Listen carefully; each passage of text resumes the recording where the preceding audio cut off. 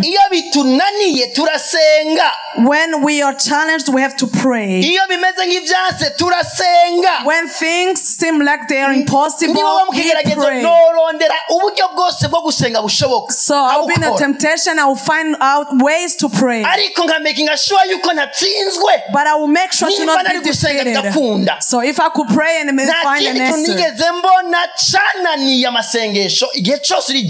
So I haven't seen anything that is not overcome by prayers when you are genuine. No.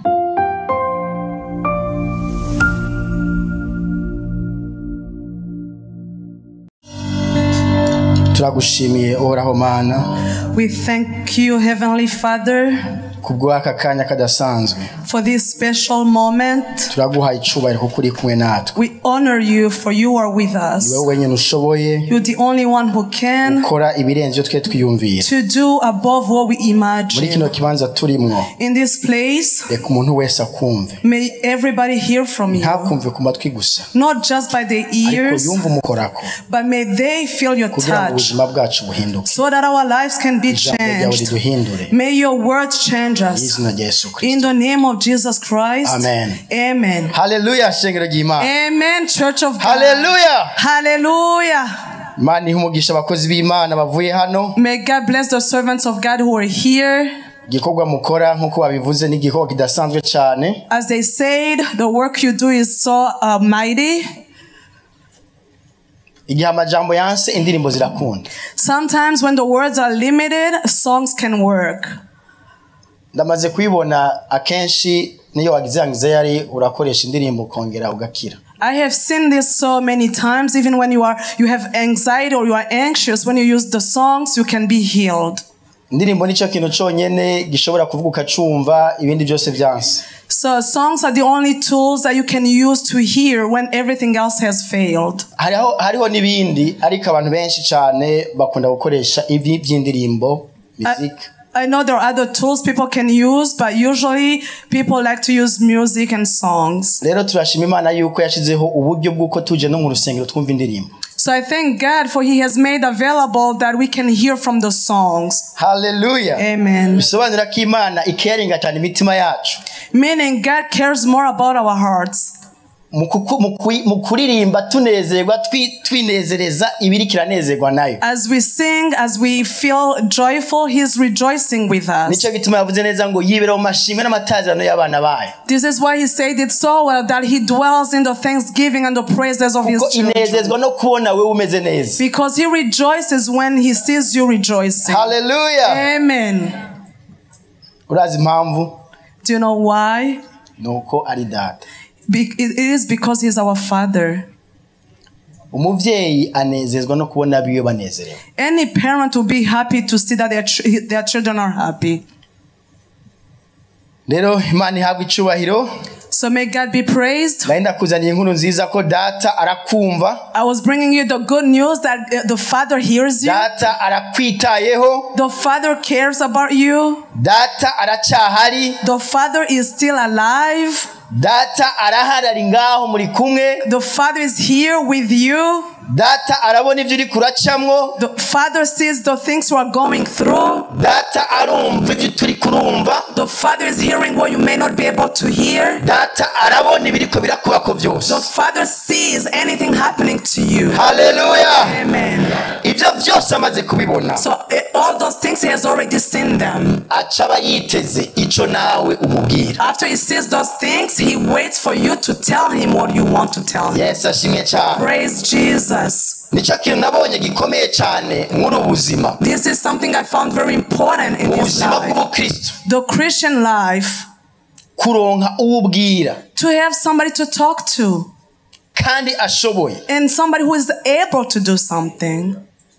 Akenshi turahura n'ibibazo. Sometimes we face challenges. Tukarondera abo tubwira. And we try to look for somebody to talk to. Tugagena muri repertoire y'amatelefone dufise cyangwa no mu mutwe. And we go into our contacts in our mind. Turondera uwo twobwira. Trying to search for that person we can talk to. Tugasanga abo twobwira. And we find out that the persons we sabo kubwirwa ibyo twushaka kubabwira. They are not the right people to talk to. Sabo kubwirwa ibyo dufise mu mitima. They are not the right people to tell ukaraba naka ukaraba nanaka ukaraba nanaka You look at this person and this other ugasanga one, wapi and yet no one. nimba ari ikintu kigoye So if there is anything challenging, guhura n'ikibazo it is to face a problem ukabura aho ugitwara and you don't know where to take it to. birababaza cyane. It is very, very sad. Yesu ashimwe. Praise Jesus. Tufungure ijambo ry'Imana Bibiliya So Luka let's go in the Bible, in the book of Luke. murongo waho igice cyaho cya 22 Chapter 22. murongo wa 39 na 46 39 and verse 46.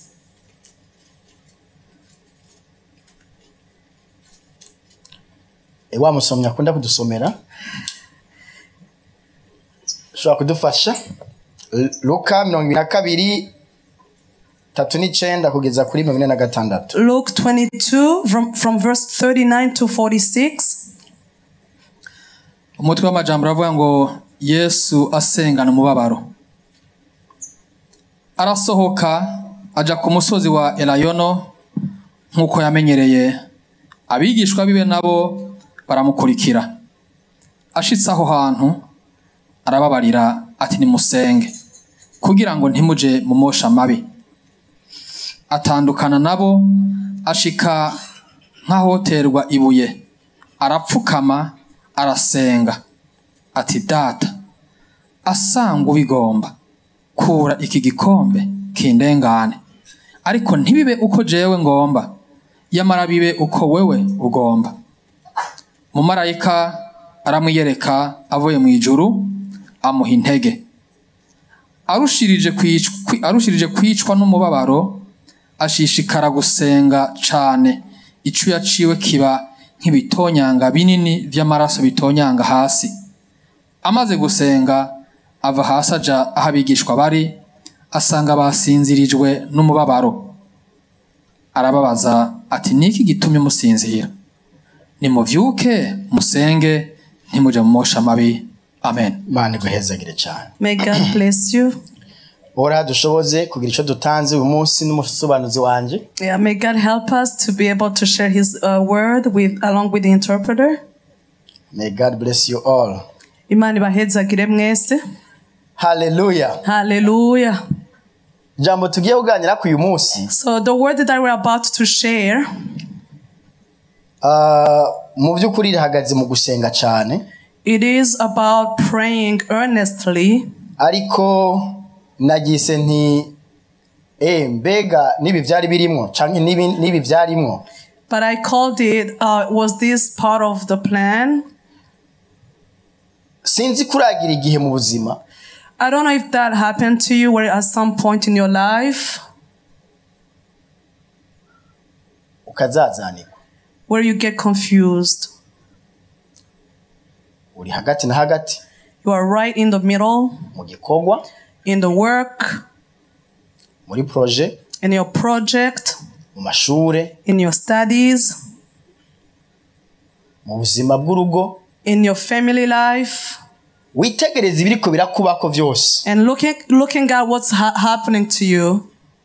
kibaza ati ese ibi nivyo canke sivyo? And you wonder, is this reality or not? Burya sinihenze? Did I get confused? Ubwo sinihenze? Did I make a mistake? Was I wrong?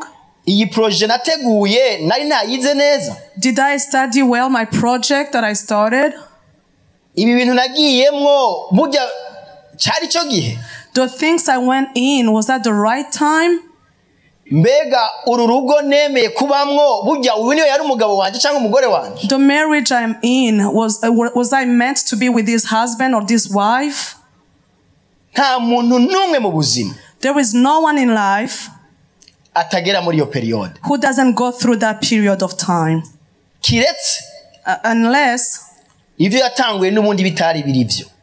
what they started was already not right. Kimwe mu bintu bigaragaza ko ivyo uri kurakora bikomeye cyane kandi birivyo. So one of the signs that whatever you are in is true and was right, ni imbaraga zikubuza kubibandanya. it is the power that hinder you.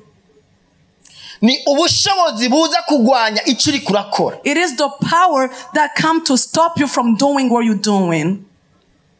Ni uko kuntu ibyo utari wibaza ku bantu babikora against you kandi atavyo wari witeze. It is about how people will do something wrong to you in a way that you never expected. Ikibabaje kandi gitangaje. What is sad and what is amazing?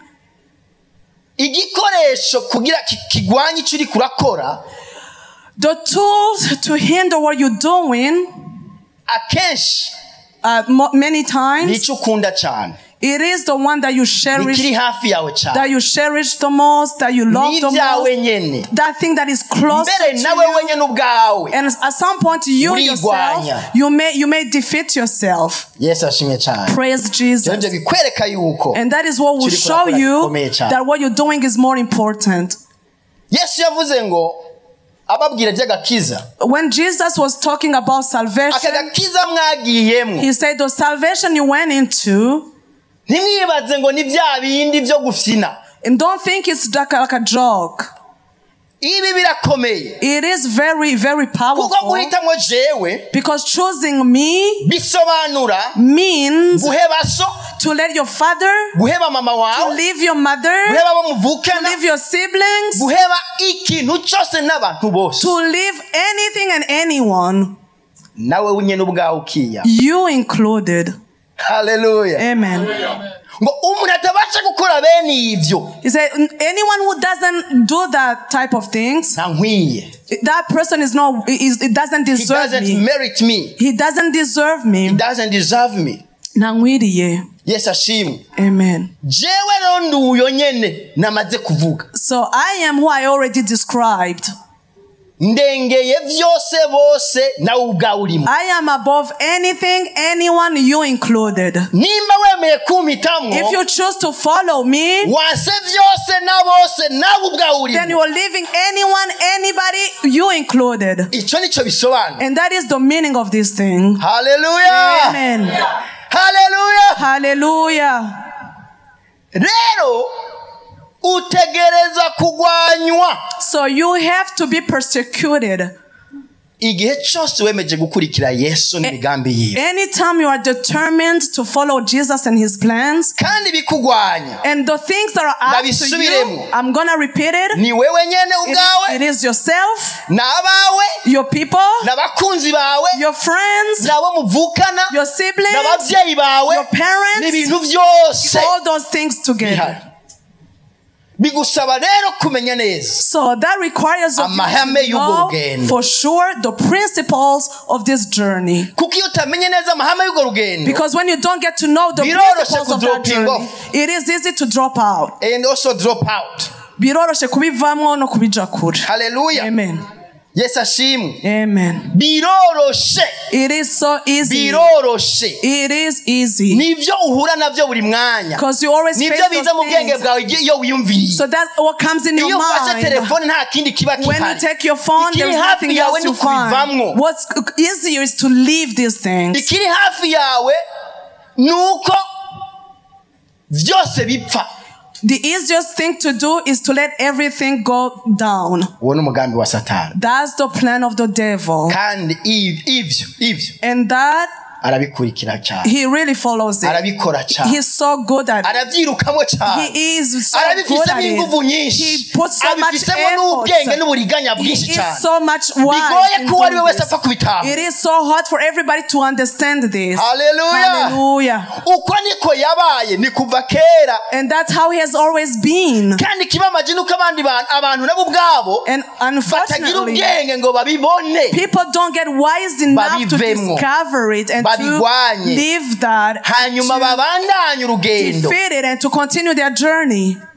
And those who are not able, they want to take away these other people who are overcoming. Yes, amen. Those who are defeated,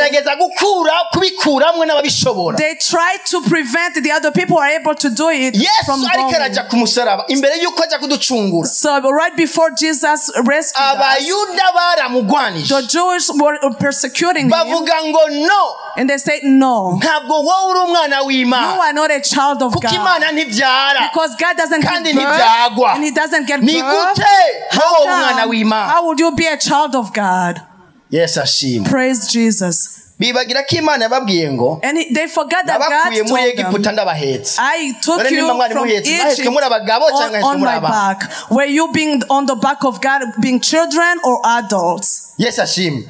Praise Jesus. So they were already children of God because they're being carried on the back of God.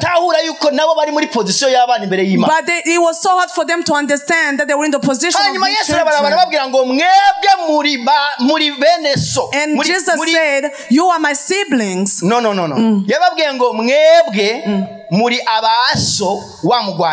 So you belong to your father, the devil. Because that one, he has always been a liar. There is no truth in him. He is always been lying. He has always been scorning, so he can hinder the plan of God. Yes, Ashim. Praise Jesus.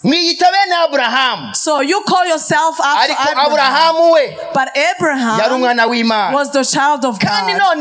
And that one, he knows me. Yes, Ashim. Praise Jesus. Nimba rero utaragera mu gihe wumva yuko ibyo wagiyemo cyangwa hatanguye bitari ibyo cyangwa wihenze cyangwa bimeze nabi wo bivamwo mu byukuri urindire peut-être warihenze ntubirimo neza cyangwa se biriko biraza. So if you are at that time of not knowing exactly if the things you are in were meant to be true or if they're not. So maybe that your time is coming where you will face those challenges. If in the marriage you are, things are so okay. I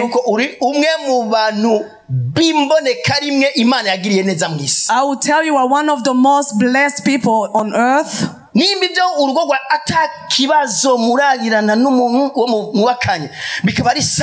If everything is perfect in your marriage, yes and amen. If in the project you started everything is yes and amen,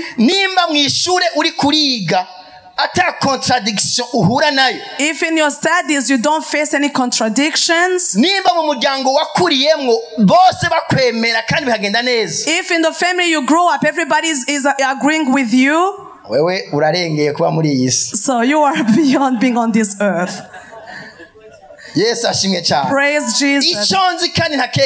So one thing I know for sure, those are challenges that are normal. There are small challenges, but there are challenges on a higher level, but there are more challenges. So the trial to anyone will be on the same level. So this is why I want to tell you.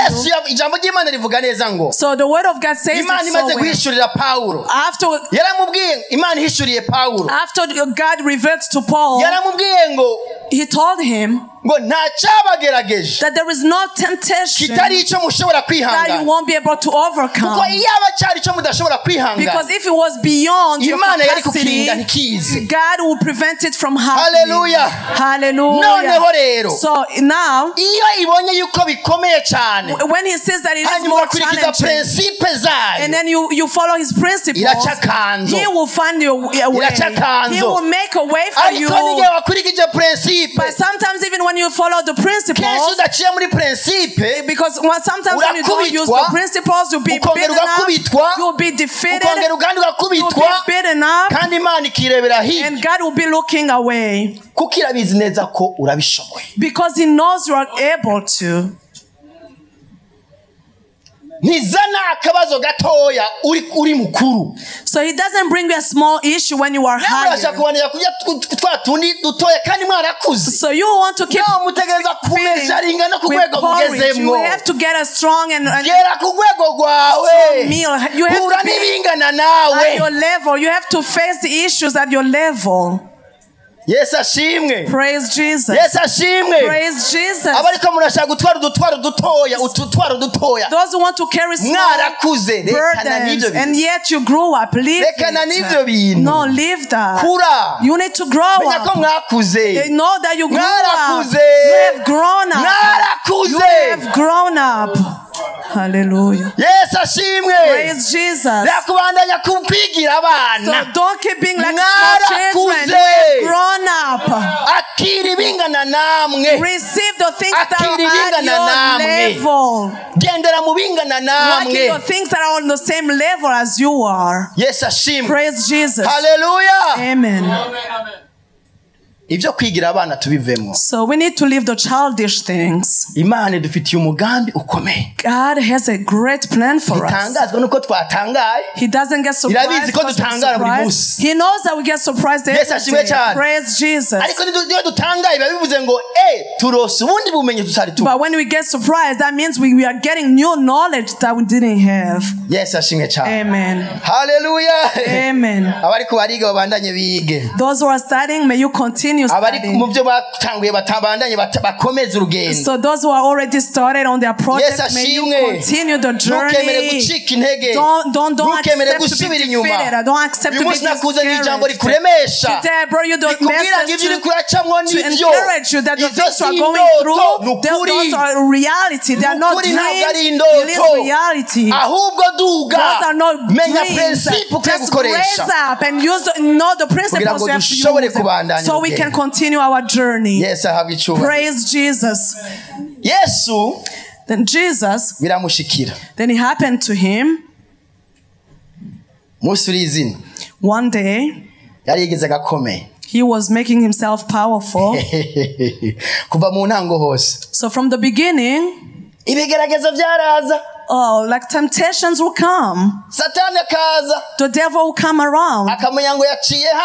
He will know that he passed by there. He say, I saw where you passed by and here I attacked you. So they taught us last week the word. You use the word, I'm going to use the word to defeat you. Then he left. The Bible says after the devil was defeated, the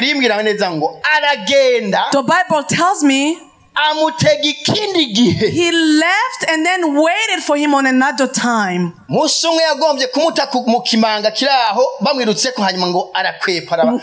day he went after him and they wanted to throw him in a dungeon, but he escaped. Then another time, so I want to say that the battles that you fight today will take an end. They will take an end. But there will be new battles. Oh, don't think that you are done. And don't think it's over. Don't relax and think it's over. No. So, yeah, at the end of a battle is the beginning of another battle. It is a journey of battles. This is why the Bible says it so well that we are on the earth. We have to be in the fights all the time. Those that you overcame today, make sure you don't have to fight them again. Those are over, you saw how they fight them. Tomorrow, be ready for new battles. Because the tempter, he's waiting to meet with you in the corner. So you have to be alert. You have to be alert. So today, Jesus, this is the day, the big day. I was like, okay. He knew that one day he will face him again. And came that day.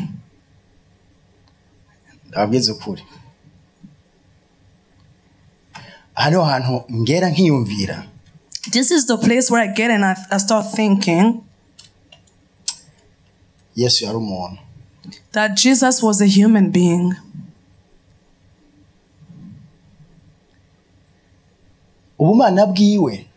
So his godliness,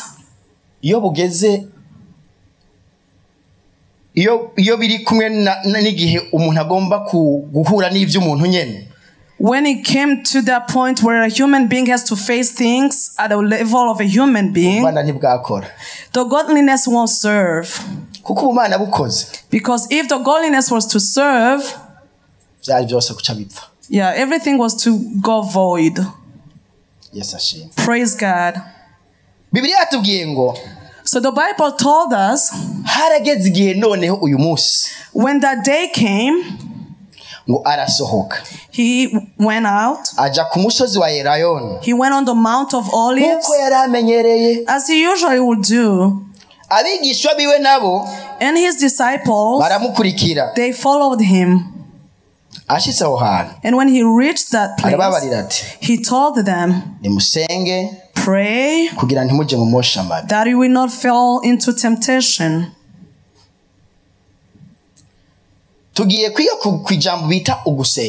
We are going to study about the word of pray. So the theme that we are using, the most important word will be praying. Yes. When Jesus reached his final moment, he didn't fight his battle in a new way. He did fight his battle like he usually would do it. At any time that he will be, every time that he will spend time with people, he will go on the mountain to pray.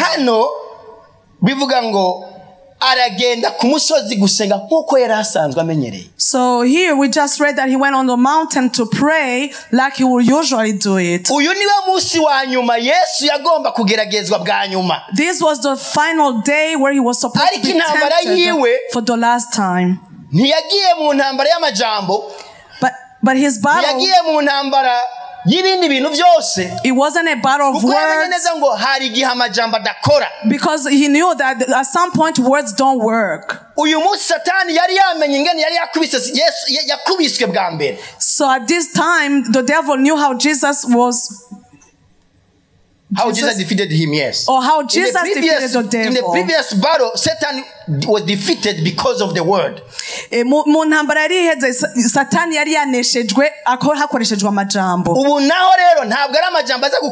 So at this particular time, the battle won't be a battle of words. It's going to be a new way. yakoresheje abantu bo hirya nabiwe byose biri kumwe intambara yakomeye bamaze gukata urubanza byaheze. So at this time the word was not a battle of words, but the devil used his people and the other people, and he made sure that the sentence was already there. It was very tough. So Jesus knew this. What did he do? So at this time the devil didn't come to just speak to me, but he put all the tools together. What will I do now? Just praying. Yeah, sometimes you reach the place where people and the words won't work, and we will just need to pray. And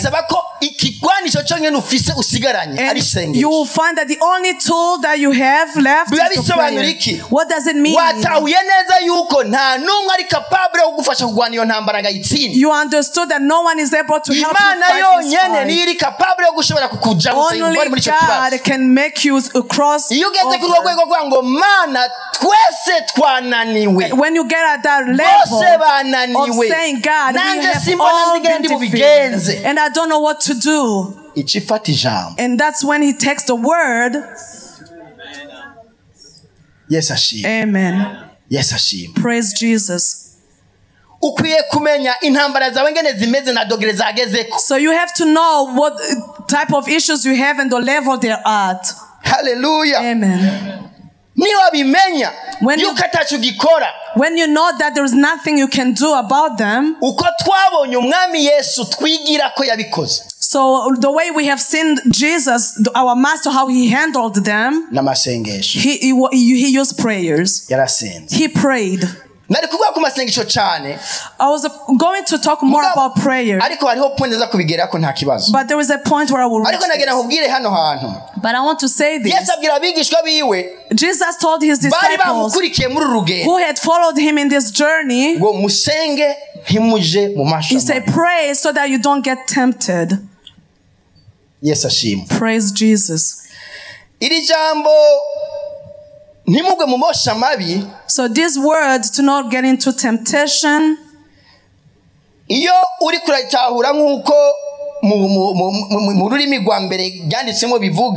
if you try to understand it from its very initial version, translation,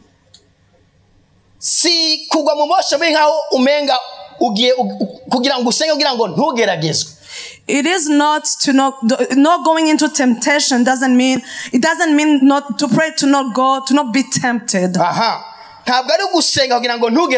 It is not about praying so that you don't get tempted.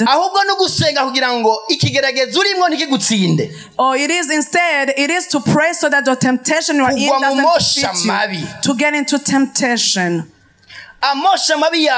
So the temptation is there. You are already in it. Oh, but temptation, it is through what you hear, what you think about, what you see. Then you will make a decision that may be defeating you. That's when you are already tempted.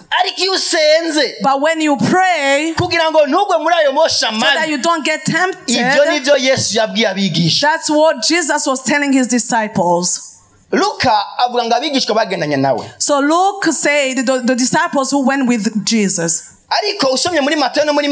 But when you read in Matthew and Mark, it says that he chose 3 out of at this Gethsemane, Peter and John and Jacob. Those are the people who were with Jesus at that place. Meaning what? So sometimes you get to the point where people won't understand you.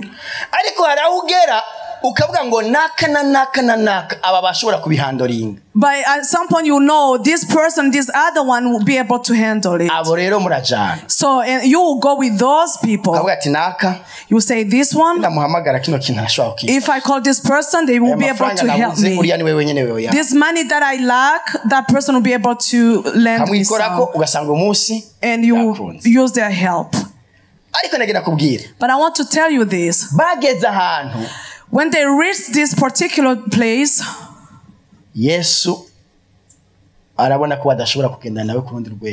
Jesus realized that they were not able to go with him at the next level. He said, so you stay here at the level you can handle, because you cannot do it. So the only thing I ask you to do is to be praying. So he went at a very small distance at the stone's level. So I thought about this distance, like a distance where a stone can be thrown. So I thought if that person is at the distance where a stone can be thrown, you can see them. So meaning the trials that Jesus was going to face, the disciples had the possibility to see him. The Bible says it so clearly. Jesus wept. He prayed weeping. He was very sorrowful. He was praying because of the sorrow. Yeah, he reached the point of praying and sweating like blood.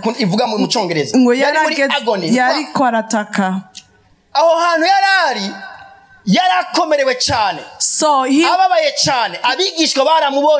was very challenged. He was in so much sorrow, but the disciples were able to see him. So I wondered why Jesus let them see him, the disciples. bamenya ko ibyo bagiyemwo atari ugufina. Maybe Jesus wanted them to see that the things they went into are not drugs. Ariko kandi bibaha ubundi buryo bwo kubona yuko Yesu nubwo ari Imana bya bitangaza yahora akora ntashobora kuvyikora ko for now. And maybe it was like an occasion for them to see that even if Jesus was God and the miracles that he used to perform no longer ibyo wahora wikorera ibyo wahora wari capable gukora ukorera abantu we bitagushobokera. At some point you may not be able to do the things that you used to do for others. That will tell you that you are a human being like anybody else. Jesus and you are the same like everybody. So he suffered, he went through agony, but he didn't have help. Praise Jesus. So sometimes you reach a place where even your wife cannot do anything for you. Yes, ashimwe. Praise Jesus. Ibi nibyo byabaye kuri Yesu. And this is what happened to Jesus. Ngo aragenda. He went. Ari ikintu yakoze. And the thing that he did. We yarasenze. He prayed. We yarasenze. Umurongo wa 40 twasanze yabwiye ngo basenge ntibaje mu mashamabi. So we saw how he told them to pray not to get into temptation. Na Yesu nawe arasenga. And verse 42. Jesus also prayed. He did what he asked them to do. Tugira ikibazo cyo kubwira abandi ibyo bakora ariko twe mu bwacu ntitubikora. Sometimes we tell other people what to do but we are not doing that thing ourselves. Ariko iyo umuntu wese agize mu kibazo ciwe gikomeye my friend. But when anyone gets into this toughest moment, abandi birabananira gukora. Others, even if they cannot do it, he can do it. That will be the only way. Yes, ashimwe. Praise Jesus.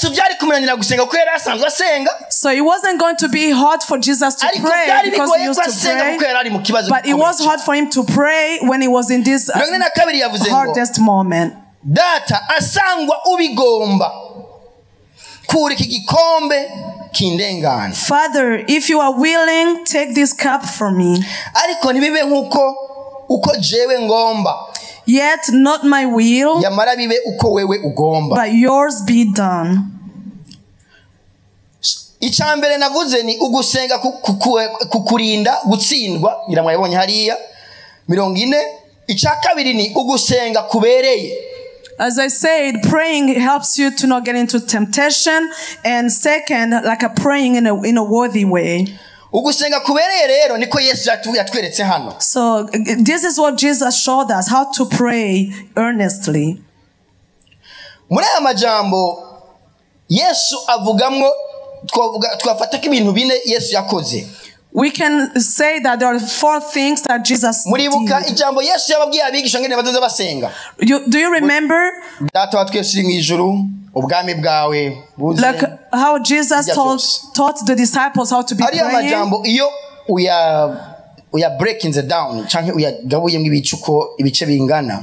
When you break down that prayer, usanga bisa ni Yesu yakoze hano. Kiretse ko gusa havamwo ahantu havuga ngo utubabarire ibyaha byacu nkuko nako tubabarira batugiriye nabi. So you will see that the breakdown will show you that those are the things that Jesus did, except the part that says please prevent us from being tempted. Yesu ntiyari umunyabyaha ntiyacumuye n'icana kimwe. Because Jesus was not a sinner. He didn't have to ask for forgiveness. Yes, ashimwe. Ariko twebwe turi abanyabyaha kandi turabikora. We are sinners. Niyo mpamvu iyo dusenga dufise dusabwa ko tutirengagiza yuko turabanyantege. This is why as we pray we always have to remember that we are weak. Yes, yavuze yaradresse navuga ngo data. He said Father. Icyo rwa ngo kubwira se no ari muri relation. Mbega wowe usenga ubwira nde? Iyo relation mufitanye n'uwo muntu imeze gute? Ni ya data n'umwana canke. So he referred to him as Father. So what type of relationship do you have with the one that you're praying to? Yes. Is that a relationship between the father and the son? Or the daughter? If you know that the one you're talking to is your true father, you'll be bold to tell him whatever you want. Yes, ashimwe cyane. Praise God.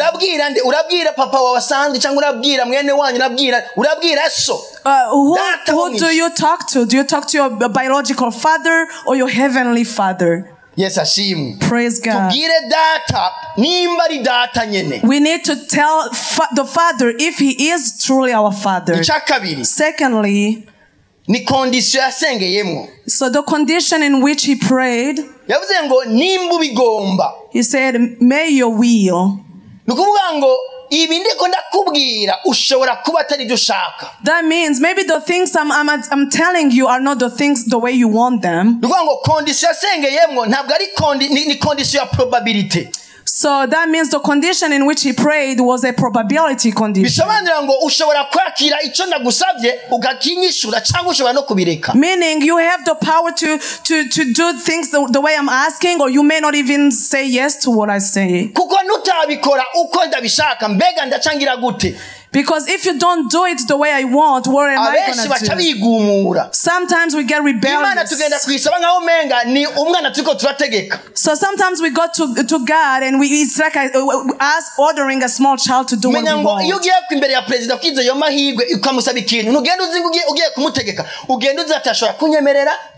But no, even when you go to the president, you don't order them, you don't tell them what to do. You know that you may ask and get what you ask for or not.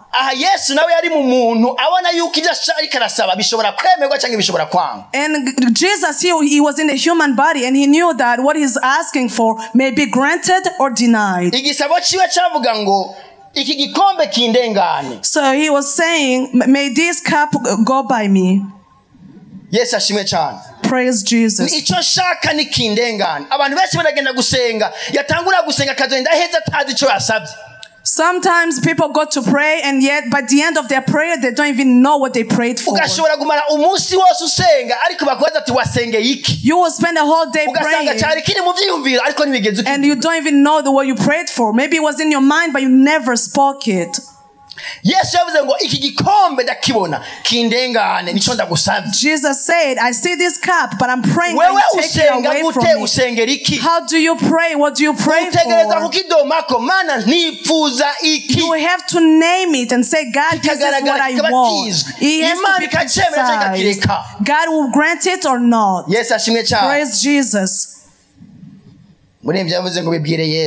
The singer said, tell it to God. Hallelujah. To Jesus. Amen. And the fourth thing that was displayed here was humility. He said, may that not be the way I want, but may your will be done.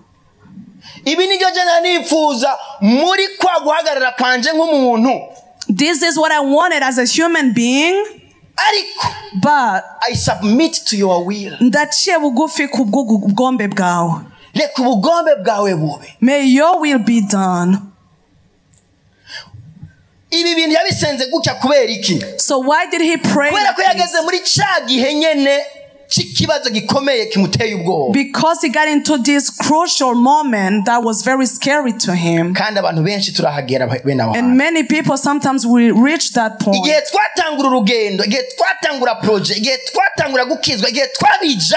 When we started the project, when we started the journey, it was easy, it was fun. It was so sweet. High five, yeah, It was so exciting. We were, I was raised in this, I was given promotion. My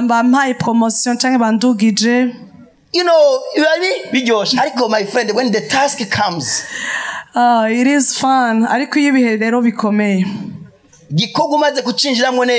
When you are in the work, you start to look at the door you used to get in. But I will tell you that door will be closed. It may be open, but yet you cannot go through it. Hallelujah. So the door is open, but you cannot get out. This God. Yeah, Jeremiah said, you are enticing me, you show me good things, everything was nice, was good, was power, was whatever. ariko none ubu byakomeye. Now it becomes very tough. Ndashaka kubivamwo. I want to leave these things. Ariko yongerageje ngo ndabivemwo. Umuriro nyakamumbavu magufano hose nasanga ntibikunda. When I try to leave these things, I feel burning and I can't. Aho ni mu bikorwa by'Imana. So these are the work of God, the salvation, the work in church. But outside of church, and you look at the things you left behind, the people that preached to, the places you went to, and you weigh them. You say, I have no choice. I remember when I went to study theology.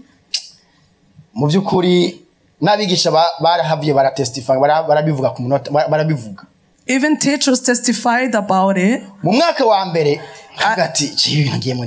At my first year, I wondered, what is this thing that I went into? This? The Bible, I read it from grade 5, 5th grade. So the first year, I wondered what I was in. I didn't know what I got into. Even if I was successful, I was not feeling it, that I was fully in. My plan was to be an engineer. So,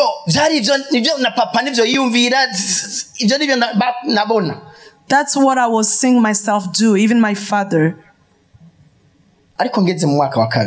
Then when I went into my second year,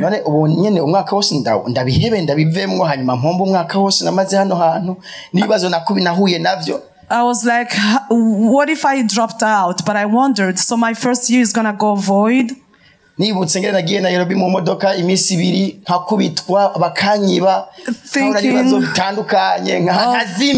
how I made it, to Nairobi when they robbed me and I was beaten up.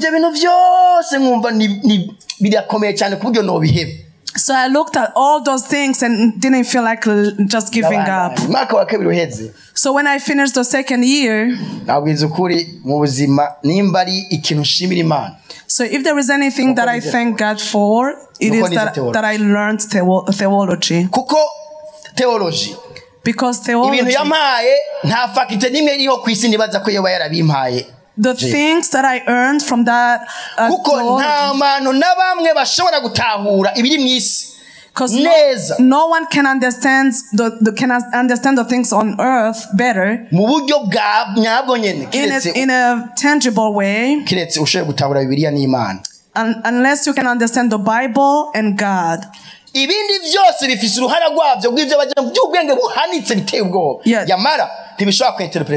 Yeah, the other things, they have their own wisdom. At the end, they will even deny that God exists.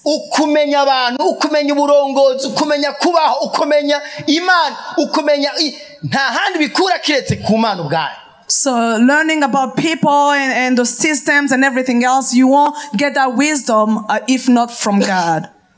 Yes, praise God. Amashimwe menshi natanze kubera ko nemeye kubandanya iyo ntagenda mu mwaka wa kabiri cyangwa wa gatatu ntabwo mba mvuga ibindi ko ndavuga. So many of my praises were because I was able to reach my final year. If I didn't continue to the second and the third year, I won't be saying these things today. Yes, ashimwe cyane. Praise Jesus. Rero iyo hageze bene aho hantu wumva yuko ivyo wagiyemwo womenga naco biriko birakumarira ndagenda kubwire neza yuko ni cakigeragezo urimwo aho gukwiriye kumenya principles zingene ukivamo. So when you reach that point where you don't even know if the things you went into were the right ones, that's the temptation that you have to do. Dusomere muri ibyakozwe ibyahishuwe Yohana igice cya 5 ku murongo wa mbere ugeze ku murongo w'10 twihute cyane. So we're going into the book of Revelation. Usomye amajambo chapter 5 ibyahishuwe Yohana Revelation chapter 5 verse 1 to 10. Ndasoma mu izina rya Yesu. Umutwe w'amajambo uravuga ngo Yohana yerekwa umwagazi w'intama w'Imana. Mbona igitabo mu kuboko kw'iburyo kw'ivyagiye kuri ya ntebe, canditse imbere n'inyuma, kidombagije kudushasharandwi tukimatanije tudomye mw'ikimenyetso. Mbona umumarayika w'inkomezi nyinshi asemereza ijwi rirenga ati, ninde bibereye ko azingurura kirya gitabo ngo amene ibikimatanije? Ntihagira uwo mw'ijuru canke wo kw'isi canke w'ikuzimu ashobora kuzingurura ico gitabo canke kukiraba.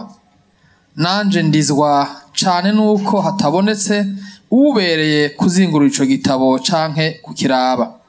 Umwe muri ba bakuru arambarira ati, ntacurira, ehe intambwe yo mu muryango wa Yuda, umunago wo ku gishitsi ca Dawidi, yaranesheje ngo azingurure igitabo amene ibimatanije ndwi. Mbona hagati ya ntebe na vya binyabugingo bine no hagati ya ba bakuru umwagazi w'intama ahagaze, asa n'uwishwe, afise amahembe ndwi n'amaso ndwi, nivyo mpwemu ndwi z'Imana zatumwe kwama zija mw'isi yose. Araza agikura mu kuboko kw'iburyo kw'ivyagiye kuri ya ntebe.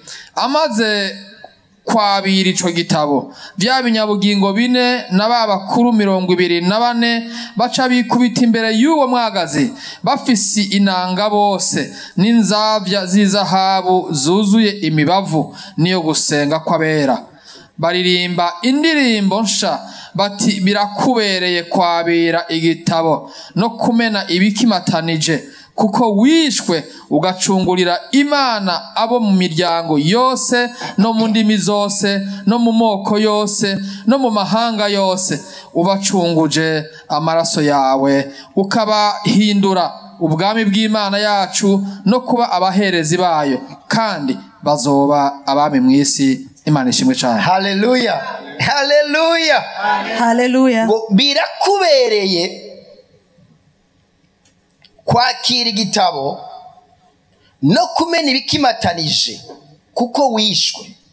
Usinya akantu ngo wishwe, because you were slain, ugacungurira Imana abo mu miryango yose, mu ndimi zose, mu moko yose no mu mahanga yose, ubacunguje amaraso yawe. Amen. Ibi nivyo Yesu yari karashaka ngo bimurengane. This is what Jesus wanted to pass by him. Igikombe cyari cy'urupfu. The cup was a cup of death. Igikombe cyari cy'umubabaro. The cup was the cup of sorrow. The cup was a cup of issues.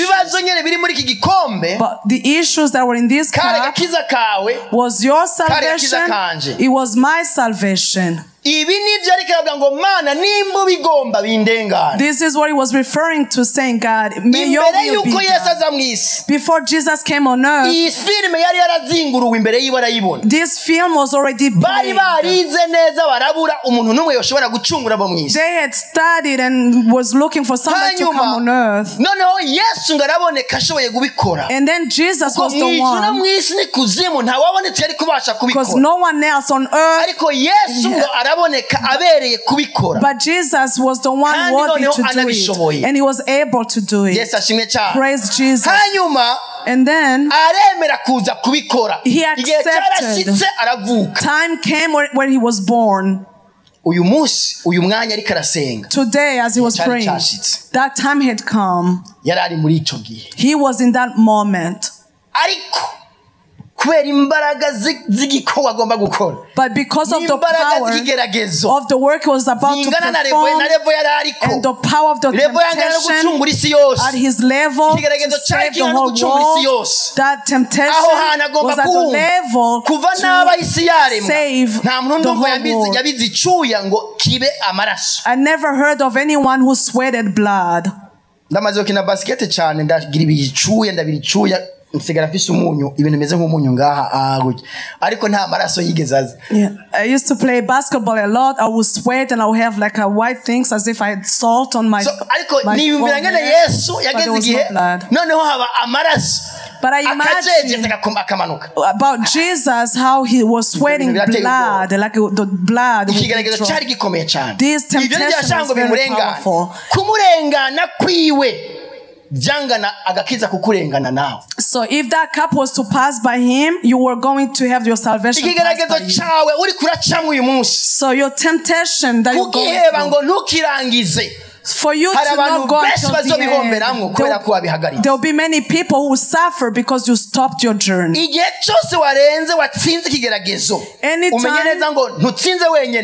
that you overcome a temptation, no, that is not just your victory, it's a victory that belongs to many people. And anytime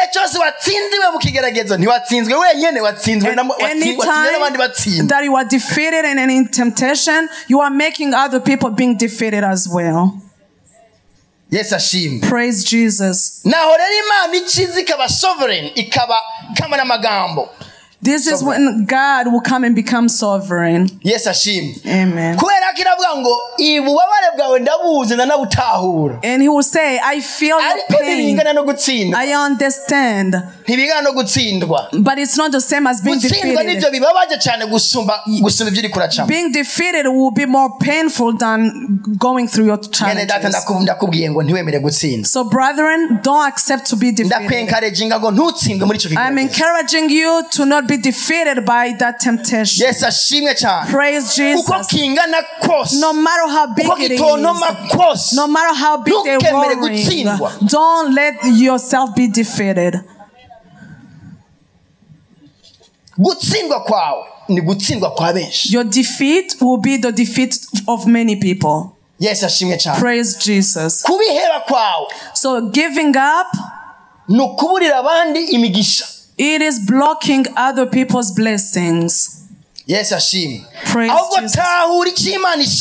Instead, understand what God wants through that battle. Because we have to grow up to the task that God has for us. Hallelujah. Amen. When we are challenged, we have to pray. When things seem like they are impossible, we pray. So I'll be in a temptation, I will find out ways to pray. But I will make sure to not be defeated. So if I could pray and find an answer. So I haven't seen anything that is not overcome by prayers when you are genuine. No. And that's when God will come and make ways. Even when God said, just stay still, I'll fight for you. But people who have prayed, they'll say, God, we see your army after us. And they will pray. n'abanyamahanga abantu batari bizera Imana itarushishi hari muri Espagne and Spain. Yeah, Spain now. Aho bara umwami yaravuze ngo umve n'ibitungwa byose byambara amagunira ariko turisonzesha dusenga imistatu. So we have to pray for 3 days. Yes, ashimwe. Amen. Byarakoze. So it worked. No biracyakora. It still works. Naho byagiye. Yeah, it didn't go anywhere. Inyishu iri mu biganza byawe. The answers are in your hands. You're gonna use that answer. Hallelujah. Amen. Iri mu biganza byawe. Yeah, the answer is in your hands. Yes, bavuze ngo amaze kugera hamwe ngo nkaho togibuye ngo yaragiye kwagiza gute ngo arapfuka. What did Jesus do? He went and knelt down. Ikibazo ni ikihe? So why did he have to kneel down? Mu bayuda uko basenga at other times the Jewish will be praying standing. They will be facing the east. So they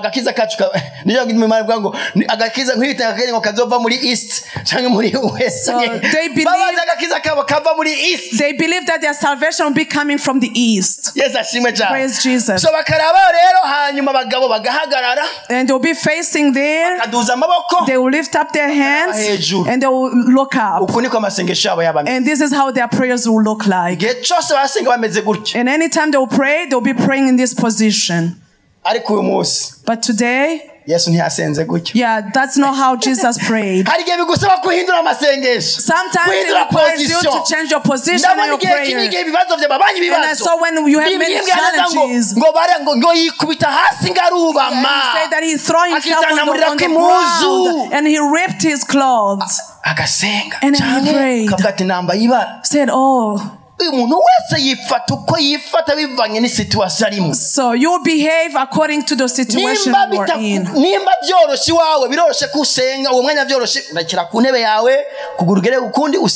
Very good, it's okay. It's okay for you to sit down on your chair in the home and pray. But sometimes you have to leave your chair and on the floor. Sometimes you may be crying, even if you don't care if people see you cry. If you still care about people seeing you crying, that's still very soft on you.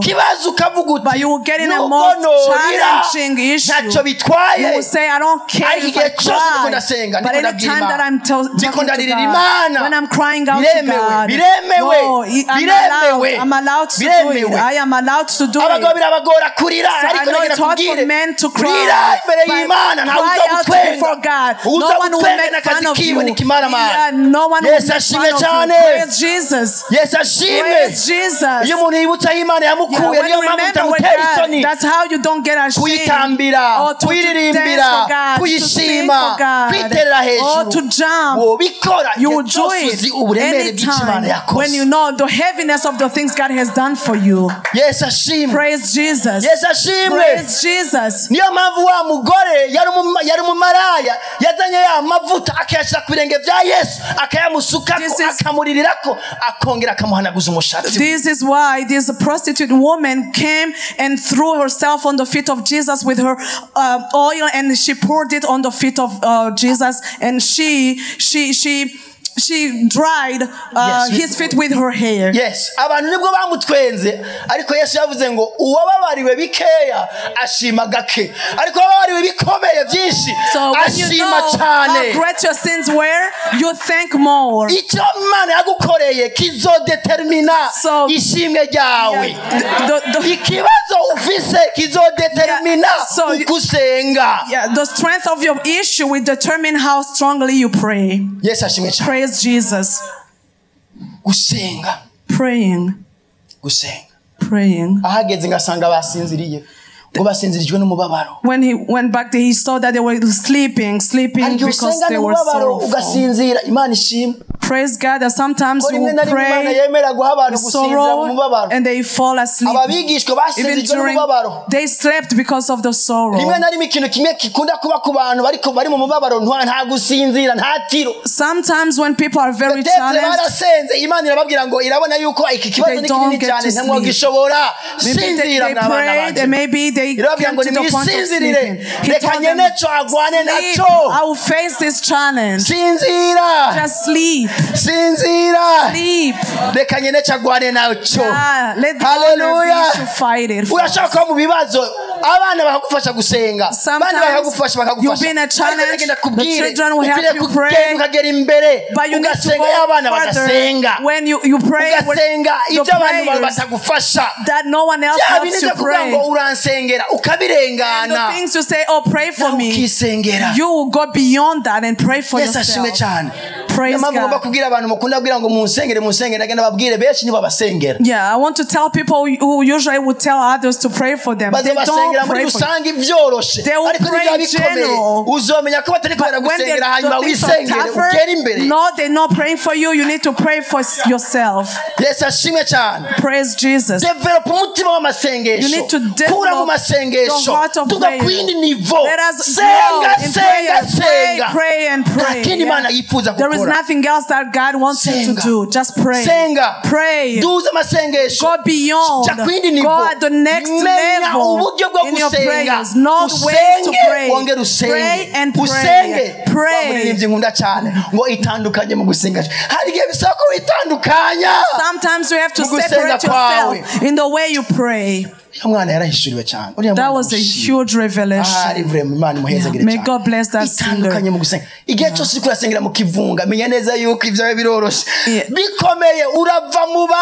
So when things are more challenging, you leave the crowd, you go and pray on your own. Tell your God. Don't tell your wife. Don't tell your husband. Tell your God.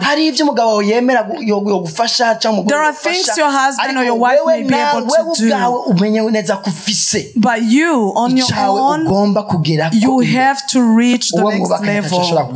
Yeah, your spouse won't be able to do it. Maybe they don't even need to know. Hallelujah. Hallelujah.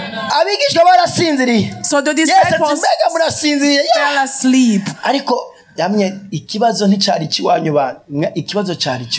but he knew the challenge wasn't yours, it was mine. So once you know the challenge is yours, let other people sleep. Let them sleep. Yeah, don't bother them. Wake up, pray. Let other people sleep. Hallelujah. Amen. It's very good. It's okay to pray with others, but when it's more challenging, leave, go far away and pray. Let other people sleep. Hallelujah. Amen. Yeah, that's how things were. Yeah, don't be surprised. That's how things work. The things you started, it is what it is. That's how they are. That's how they are. And God knows that it is what it is. Don't think you're telling him new things. And don't think it is just you. It is what happens to others. That journey, other people took it. What challenging you, challenged others. Don't think it's a new thing. No, there is nothing new there. There is nothing new. There is nothing new.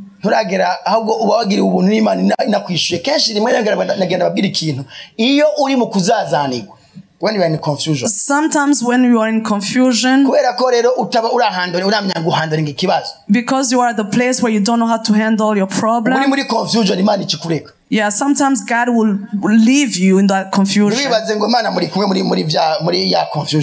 And don't think God is with you in the confusion. He is outside of the confusion. Until you get prepared and you remove the confusion. Elijah was the one who went to heaven walking. He was running away from Jezebel. He said that she killed 850 people. Very strong men. She killed them. He said, I will kill you. Elijah ran away, and this woman called Jezebel, and he told God, she wants to kill me. He said, God, I would rather be killed by you than being killed by Jezebel. And he said, that's not the work I gave you. You're not supposed to die. No, dying is not your portion. You won't die. Yeah, but God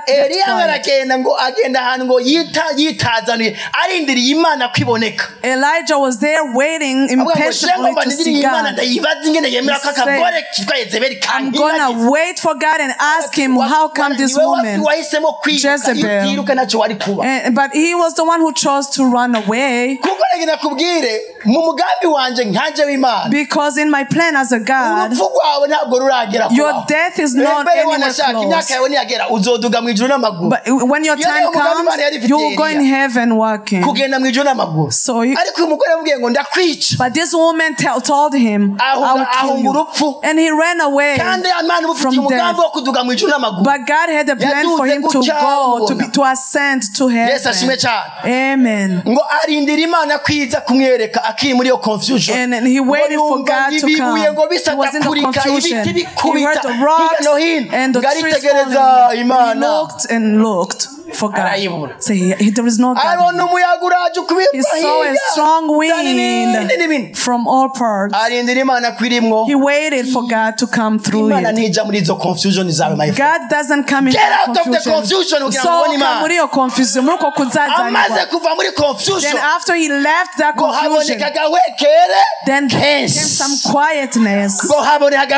Came some quietness. Things calmed down. It was very quiet. It was so quiet. Then the voice of God came on me. God will show up. Just drink on your cup. And all the things. You need to carry your burdens. Your burdens. Yeah, you need to go through them. Be strengthened. And when things come down, God will come and speak to you. He won't speak through the confusion. But when all those things come down, he will show himself up. Hallelujah. Hallelujah. Let's stand up as we pray to God.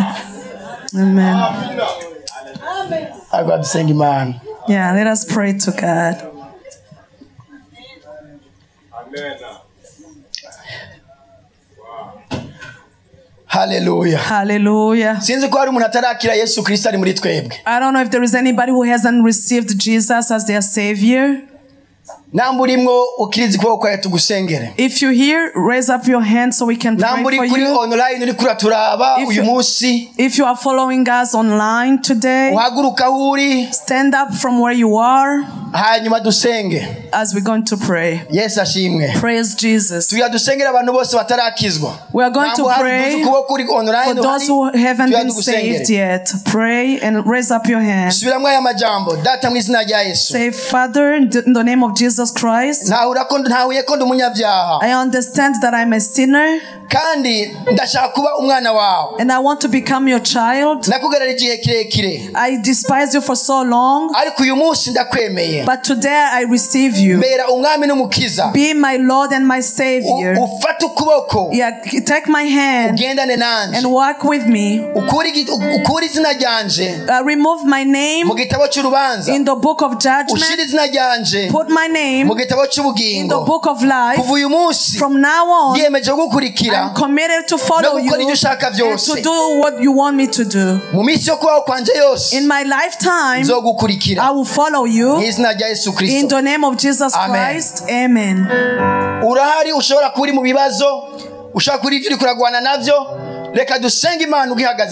Yeah, you may be going through trials and challenges. Let us pray as you're standing,